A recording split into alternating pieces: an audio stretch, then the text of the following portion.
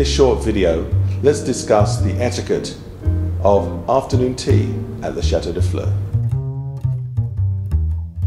Just picture you upon my knee, just tea for two and two. If you've been to tea in any big city, especially London, to the Dorchester or the Savoy or the Ritz, every place is different. The first thing is the napkin, and of course when you sit down, if there's a group, you wait for the ladies to sit first, and if you're a gentleman you'd pull out the chair, and once the ladies are seated you make sure the napkin goes onto the lap, not on the neck. Okay, let's talk about a few small details that aren't a big deal, but it's good to talk about them. And a lot of people think that this is high tea, and indeed it is not high tea, it is afternoon tea. High tea is more of a meal around 5 o'clock in the evening, early evening. So it's really a meal with meat, potatoes, etc. This is afternoon tea. So if someone says, are you going for afternoon tea? This is what this is. If it's high tea, it's a meal, so it is different. Most people think that you hold the cup, and I can't even do it, with the pinky out. That is not how you hold the tea, especially with the small handles. You actually grasp the tea with all your fingers, like this. If you happen to have sugar cubes, you have to be very careful how to stir the tea. Now normally, when you have tea or coffee, you stir in a circular motion, but if you do that with a lump of sugar in there, it has a tendency to roll outside the cup of the lid. So you go north and south, and you don't clang and do that either. It's all nice and quiet, and gently put it down. That's not very gentle. Now if we want to get really particular, somebody asked about, do I pick up the saucer and the cup together?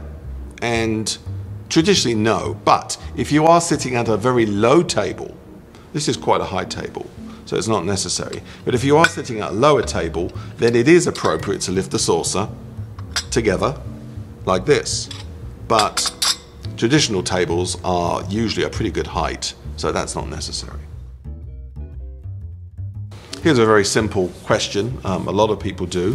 They will grab their milk, not cream, and they will put the milk into the cup first, and then they'll pour the tea. That is not how you do it. You always pour the tea after it's steeped first, and follow up if you use milk at the end, and then you stir. So always do the tea before the milk. I'm not going to break into this, but I'm going to demonstrate to you. We're going to grab a scone. Let's have a plain scone here. Now, these are very small. We're actually going to make them a little larger, I've been told by the executive chef, Frank. Maybe twice or 3 times the size. So these are very small. So normally when they're a little big, some people will get a knife and slice like they're cutting a bagel in half. That is not how you do it. What you do first of all is, especially when there's a group of people on the table, is that you grab 2 things. The clotted cream, you put a certain amount of clotted cream on the side of the plate, put it back, and then you grab the preserve or jam or whatever you have that's similar, and you put it next to it. Okay, you don't put it directly onto the bread.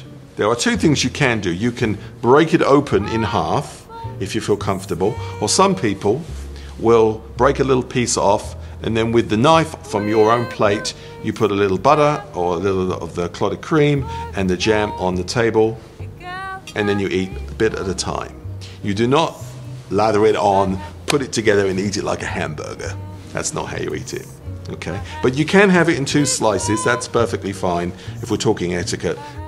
Now I've given you some tips and some etiquette. Please join us at the Chateau de Fleurs with tea, afternoon tea. We'll be doing it on a regular basis, and like I said, the selection's going to rotate, and we really look forward to seeing you. Reservations are highly advised, as we pretty much sell out every time.